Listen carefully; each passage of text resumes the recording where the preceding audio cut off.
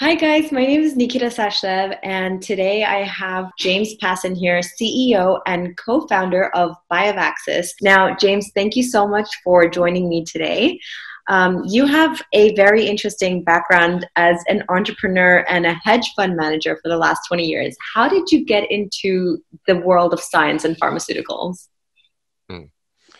Well, back in my hedge fund days, I was quite interested in biotechnology and cancer immunotherapy as an investment theme. So, as part of a larger portfolio, I got deeply involved on the buy side as an investor in biotech in all stages of life sciences. And what led me to co-found BioVaxys was my knowledge of the underlying technology developed by my partner, Dr. David Bird, who invented uh, haptenized autologous therapeutic cancer vaccine technology 25 years ago when he was a professor at Thomas Jefferson University. Uh, there was a previous version of this technology was actually successfully brought all the way to the beginning of two phase 3 trials for melanoma and cancer. And that along the way, excellent data was generated, which is supportive of our view that the haptenization can become the fundamental basis for a successful therapeutic cancer vaccine strategy. So, James, are you guys in the COVID vaccine race?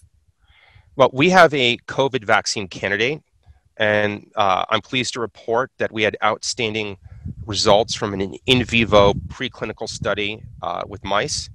And we just got the antibody data from the study, and 96.4% of the vaccinated mice developed antibodies against the S1 subunit of the spike protein, and there was no visible side effects. Do you think there could possibly be more than one vaccine that's effective?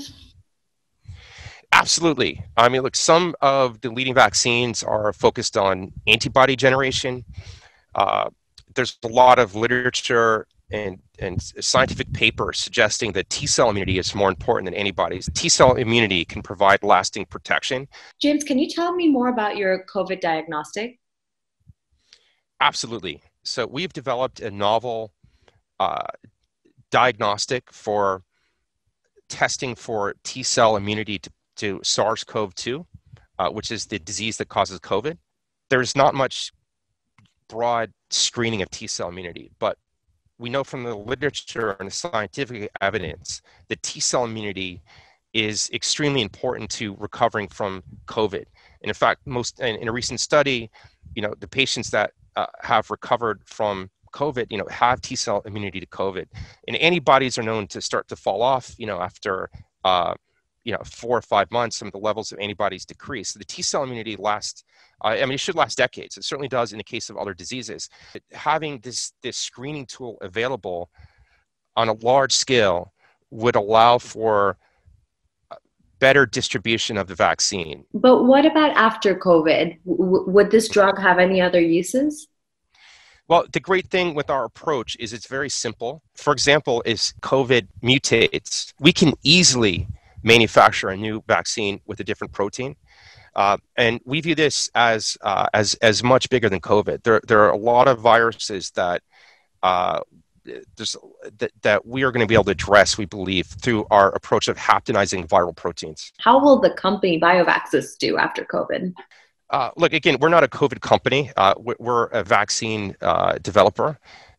We are very excited by the discussions we're having with potential pharmaceutical partners.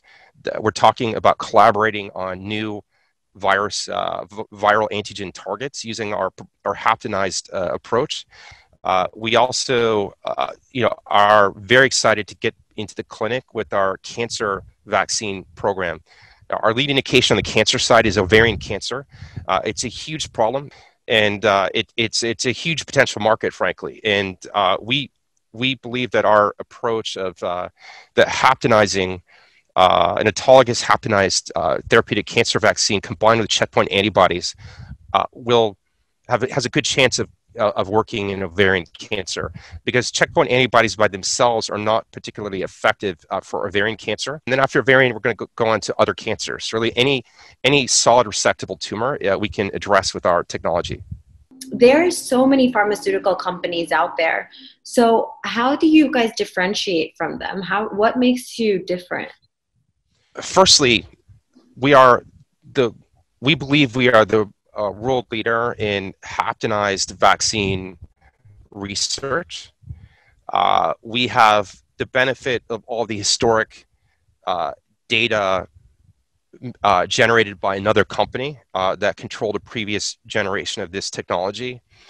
We think that the merits of our technology will become clear as we release more data, as we enter into new partnerships.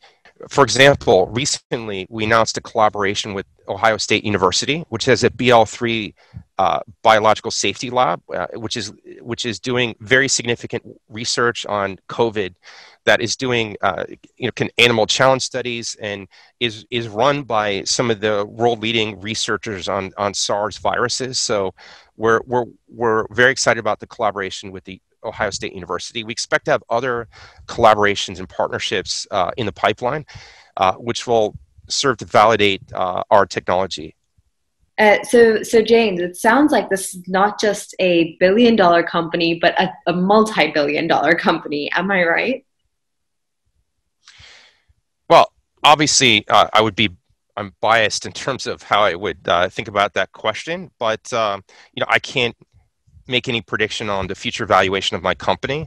But when you look at the size of the markets that we're addressing with our proprietary technology, if you look at um, all of the potential different disease indications that we might approach, I think we do have the potential to be a global significant company in the future in our industry. So thank you so much, James. That's all I wanted to know, and I really appreciate you taking the time to speak to me today. Great pleasure. Thank you.